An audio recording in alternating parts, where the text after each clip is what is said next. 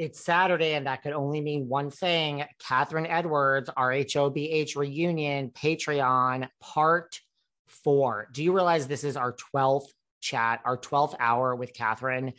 We have made it one solid month, you guys. The conclusion for this week's RHOBH reunion, we analyze it all.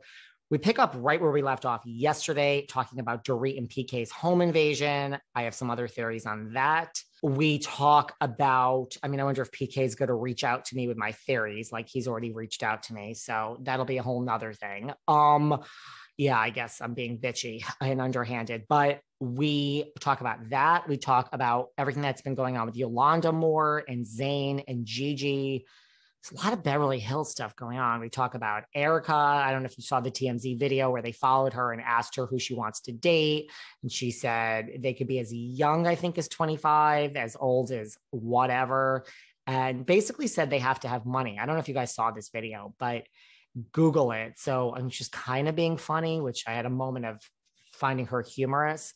But we talk more about that too, like moments of, screaming at Andy Cohen at the reunion and telling him to keep up because it's a flip phone. Talk more about that and her growling at everyone. And just, we analyze it all. And we analyze Rinna, who now says she's sorry to everyone in the world. And I talk more about how I think she's just afraid of Kathy Hilton and Kathy's butlers, man, highlights of the season. So head on over to Patreon. Here are little clips from that chat. Here we go. Enjoy and head on over there and listen to the full thing. Thank you all. We made it. And we talk at the end of the Patreon episode about how we can keep Kathryn around on some basis. I have plans, guys. I got plans. So hope you enjoy this. Like if I were her, I wouldn't go back to any of the videos that you were doing. The videos were cameras in their house. That's another thing. There's cameras everywhere. But that's the thing. So wherever they have cameras in the front and the back, it's Teddy Mellencamp's security, by the way, her husband. Let's add another layer to this. Edwin, Teddy's husband, apparently does security. And so that's where Dana Wilkie came out and said, that's great, Teddy, that you're accusing me, but isn't your husband the one that does security for all these houses? So he's really the one that should be worried. But maybe Dorit and PK only paid for 4 cameras and they didn't get them on the good spots. Well, here's the thing. There's front and back cameras, and Dorit's, I think, saying that like the back cameras or wherever it was were just accidentally out. What? I need to read the fine print, but wherever the cameras were, where they smashed the window, you see Kathryn before. This is why wherever it was, she's like, oh, those cameras were off at the moment. This is where it's like, that's where people are like, bitch, we don't believe you. Get the Birkins back. Right. Like, I'm not, listen, if you insure, if you insure your whole life, and then it's robbed, you get the money back if it's insured. Yeah, but most of the time, I'd be curious to see how much insurance they had on items.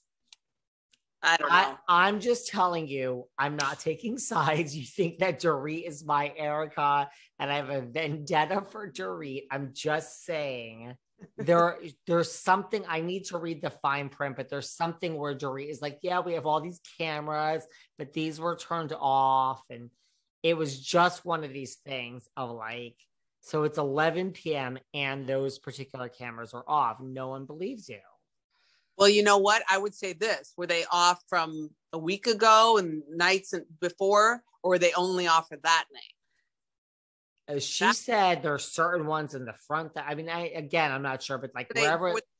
Long periods of time, or were they only out for that night? Like how long were they out? That I'm not sure of. Those are the questions that I'd be curious about. But do you see what I mean? So this is why I'm just saying people are not clear cut on this. Okay. I did not know any of this. Wow. I'm not coming for Dorit. Like, I wish her and PK the best. Yeah. There is an argument. I want to even talk about this, and I'm scared to bring it up because I really like Yolanda a lot. But what about that situation? That was crazy. That made it really bad. Terrible. I mean, when Zayn and Gigi got together, I thought it was like, this is perfect. Awesome. But I think it's like, I read that he's smoking like some really strong, bad weed. And that's like and he has like a tendency to lash out at people.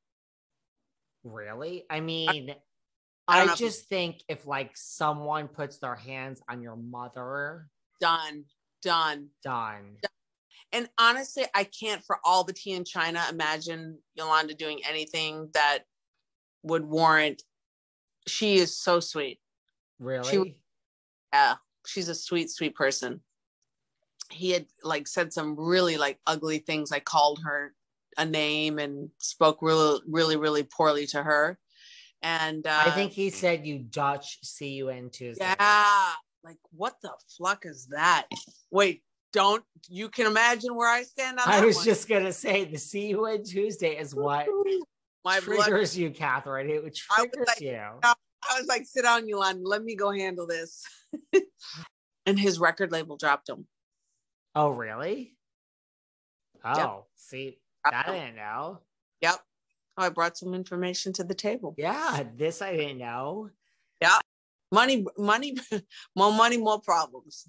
Yeah, like money, that's the thing. It's like, I've said this before. It's like, well, I mean, a lot of people with money still want fame, but people that have both and have lost both, most people will be like, fuck the fame, I just want the money.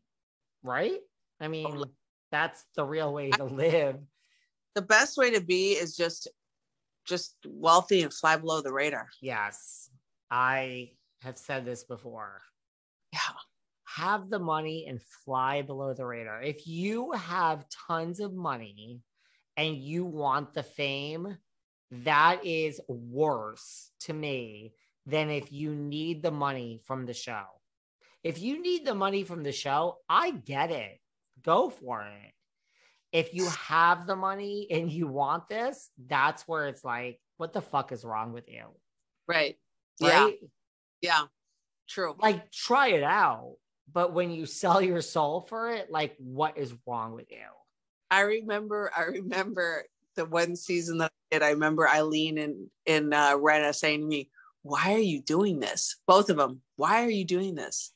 I was like, I don't know. I just was curious. Yeah, it's like fine. But it's like, I just felt like, I live in LA and, I don't have any kids' lives I'm going to ruin. I'm not going to, and I always said, you could dig to China. You're not going to find anything on me. So what do I have to lose? My sanity. But yes, but then why is Sutton doing it?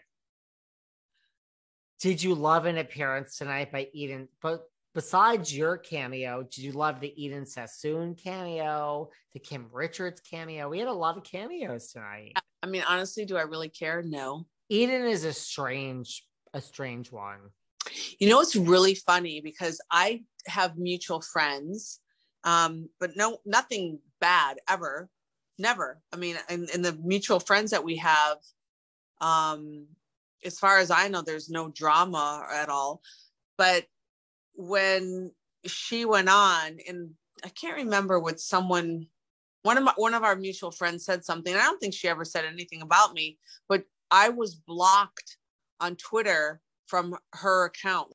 Unacceptable. Why did Eden Sassoon block our very own Kathryn Edwards on Twitter? Unacceptable. Somehow when we chat with Kathryn about these reunions, we always go back to nostalgia and her season and what actually happened, which is why I would have not done these recaps and analyses. They're not even recaps. They're analyses with anyone but Kathryn, because this is behind the velvet rope. And I like people behind the velvet rope that were actually on the show. So we do find out why Eden blocked Kathryn and lots of other things from her season. And yes, we do talk more about the reunion. Head on over to Patreon. Our conclusion starts in 3, 2, Patreon Saturdays.